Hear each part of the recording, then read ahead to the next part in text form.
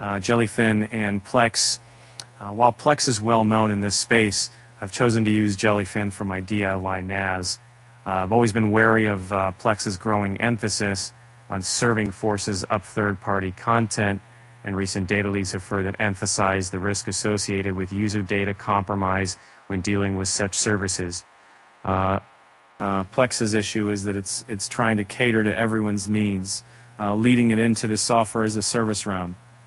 While this may suit those aiming to consolidate streaming subscriptions in their personal collections, it's not ideal for all users.